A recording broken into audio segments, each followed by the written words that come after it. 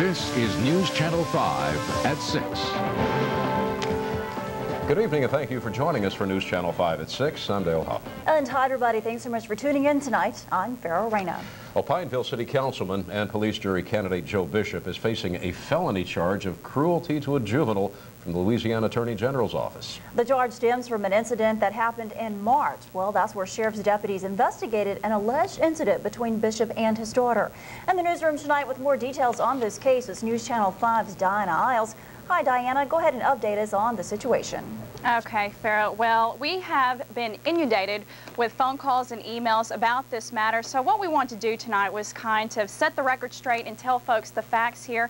And this is what I found out. This latest incident is just one of the many domestic issues involved in the councilman's past. Now, in my hand right here is the letter from the Attorney General's office. These are the formal charges against Joe Bishop for cruelty to a juvenile. We also have an initial report from the Rapides Sheriff's Office that they did investigate an incident that happened back on March 10th. Now, earlier today, I did speak with Mr. Bishop. He told me there was a situation where he had to remove his 15-year-old daughter from. Allegedly, the daughter was at a home where underage drinking was happening. Now, at this time, it is unknown who made the initial complaint against him for the cruelty charges in that case. But what we do know is that Bishop and his former wife have a long history of domestic problems. Bishop has at least 2 protective abuse orders against him filed by his former wife. In the records, he is ordered to stay away from his daughter and his former wife.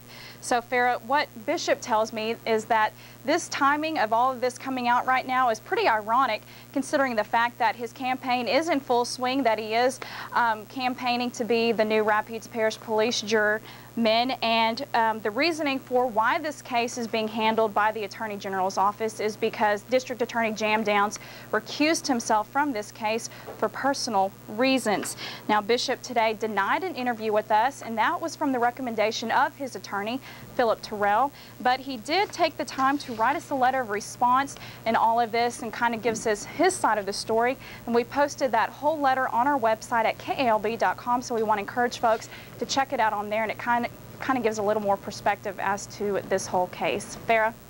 All right, Diana, so what is the next step here in this case as far as him being charged and the process of the arraignment? Right, he is charged. No date for the arraignment has been set yet, but when it is, that is when Bishop will plead either guilty or not guilty, and of course from there it will be decided if the thing will go to trial. And of course we'll be staying on top of this issue, but we do want to encourage folks to head to our website at kalb.com to check out more. And one quick mention to clear things up, as you said, we were pretty much just bombarded with all these phone calls, but we didn't receive this, and this wasn't officially signed by the Attorney General's office till this month. Is that correct? Though the incident happened in March, right? Right. It was, we just got this, we just found out about this from the Attorney General's, and I think this was signed just last week, so it's just now coming to light. All right, Diana, thanks a lot for clearing that up for us. All right, appreciate it, Diana. Well, the FBI